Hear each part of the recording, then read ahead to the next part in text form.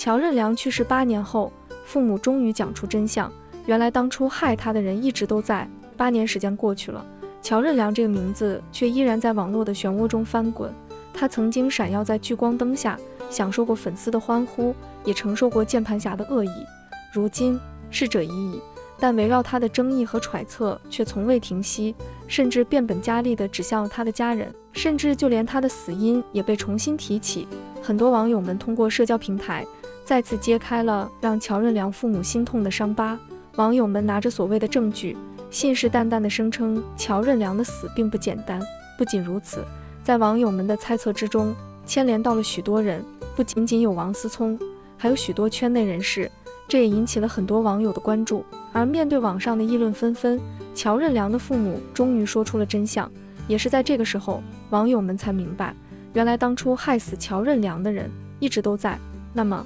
乔任梁的死因到底有什么谜团？害死他的人究竟是谁呢？乔任梁从小就展现出非凡的才华，作为一名国家2级运动员，他曾获得全国跳高冠军，这份运动天赋为他日后的演艺事业奠定了良好的身体基础。大学期间，乔任梁就读于上海电机学院，这段学习经历让他具备了扎实的文化素养。2005年，18岁的乔任梁迈出了进入娱乐圈的第一步，他参加了湖南卫视举办的精英之星选秀比赛，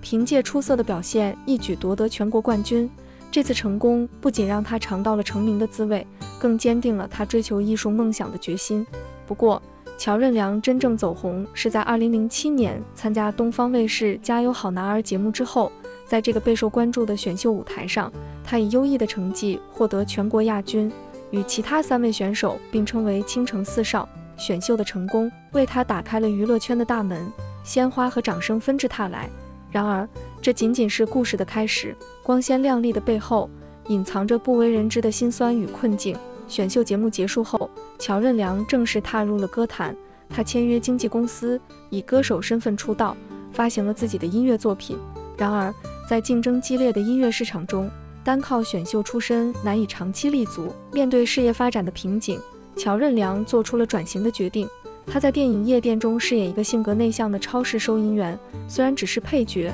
但却凭借细腻的表演入围了上海国际电影节最受媒体关注的新人演员奖。这次成功的尝试给了乔任梁极大的信心，也为他日后的演艺事业指明了方向。随后几年，乔任梁陆续参演了多部影视作品，逐步积累了演技和经验。而除了影视剧，乔任梁也积极参与综艺节目的录制。他曾与徐璐一同参加恋爱类综艺《我们相爱吧》，在节目中展示了自己的音乐才华，给观众留下了深刻印象。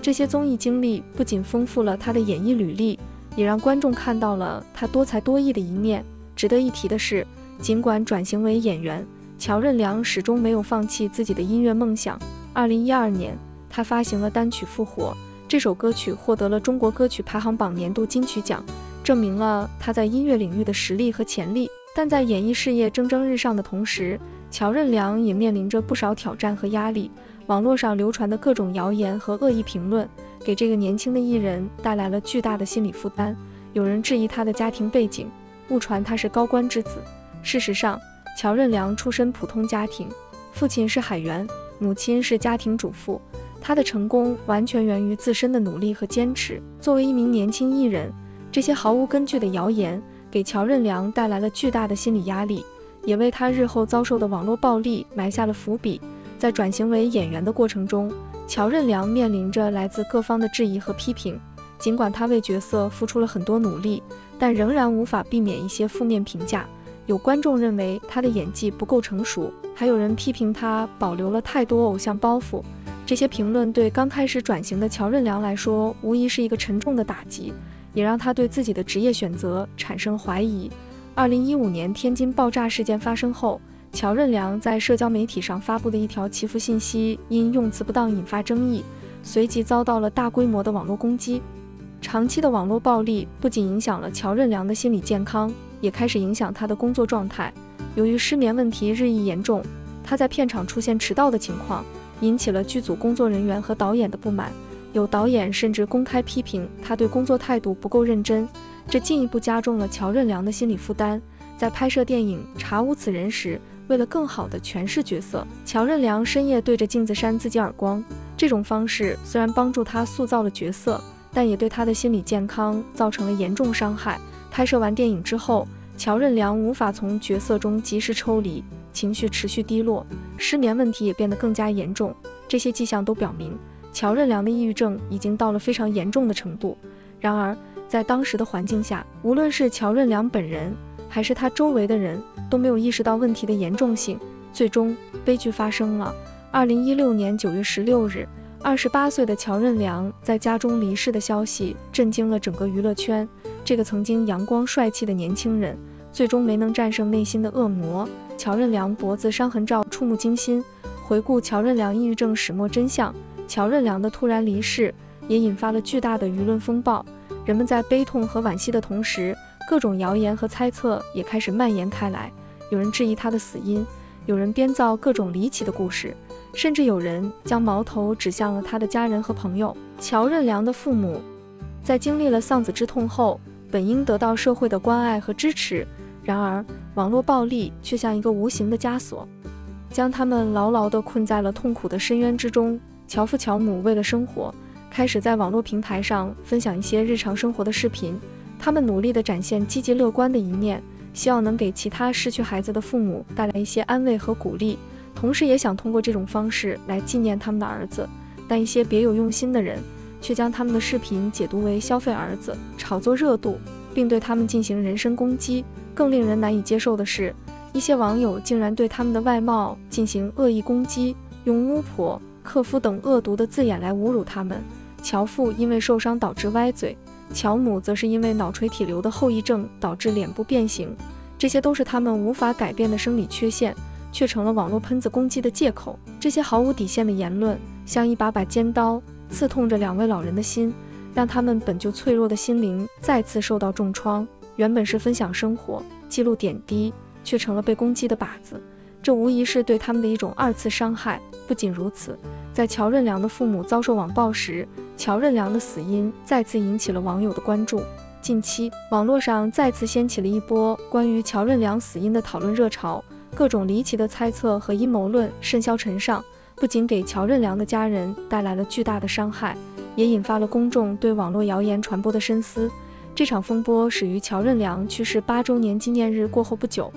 一些网友开始在社交平台上散布各种关于乔任梁死因的猜测，这些说法大多缺乏事实依据，却因其惊悚和离奇的内容迅速引起了广泛关注。有人声称乔任梁并非因抑郁症自杀，而是遭到他人虐待和谋杀，还有人将其死亡与某些公众人物联系在一起，试图制造轰动效应。更有甚者，一些网友开始编造乔任梁死亡时的具体细节，描述极其血腥和残忍。这些虚构的情节不仅超出了常理，甚至连电视剧都不敢如此夸张的描绘。然而，在网络上，这些荒诞的说法却得到了一定程度的传播和认同。除了对死因的猜测，一些网友还将矛头指向了乔任梁的父母和朋友。有人声称乔任梁的父母被人威胁或控制，不敢说出真相，也有人质疑乔任梁生前好友的动机，认为他们可能参与了某种阴谋。这些毫无根据的指控给乔任梁的亲友带来了巨大的精神压力。面对这些毫无底线的言论，乔任梁的父母选择了坚强面对，同时他们也多次公开辟谣，还原乔任梁去世的真相，希望能够平息网络上的谣言和恶意揣测。2024年10月31日，他们发布了一份声明，明确表示乔任梁是抑郁症走的。他们恳请公众不要相信和传播谣言，不要被别有用心的人利用。在声明中，乔任梁的父母不得不忍着巨大的痛苦，回忆并解释了一些关于儿子遗体的细节。他们解释说，遗体照片中手臂被遮挡是因为当时手臂有浮肿，为了美观用花遮盖，而腹部凹陷则是因为衣服上的图案折叠，加上乔任梁离世前身体消瘦造成的视觉效果。这些解释虽然令人心痛，但却是为了澄清事实，维护儿子的尊严。乔任梁的父母还表示，他们非常痛苦，不想再回忆这些细节。他们已经年迈，精力有限，面对这些谣言感到无力应对。这番话语中透露出的无奈和疲惫，令人深感同情。乔任梁的好友朱珍也因为这场风波而受到牵连。有网友甚至质疑他是被安排在乔任梁父母身边监视的眼线。面对这些毫无根据的指控，朱桢决定采取法律行动。他宣布将前往派出所报警，并表示会全程录像记录报警过程。乔任梁生前的众多好友也纷纷站出来为他发声，驳斥那些不实的谣言。包贝尔等艺人也公开表达了对乔任梁的怀念，并呼吁大家停止网络暴力，尊重逝者。乔任梁父母在回应质疑，有人 P 遗照发给我们，还说我们收钱，是你们知道真相还是我们？结语：回顾乔任梁的一生，我们不难发现，真正害死他的并非某个特定的人或事件，而是长期以来持续不断的网络暴力。那些曾经伤害过他的键盘侠们，如今仍在肆无忌惮地散布谣言，给乔任梁的家人带来2次伤害。这个悲剧提醒我们，网络暴力的危害远比想象的更为深远。